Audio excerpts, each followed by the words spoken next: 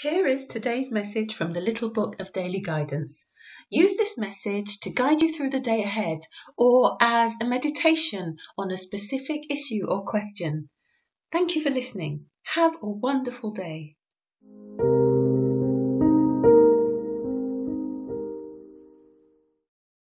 Daily Guidance message number 63.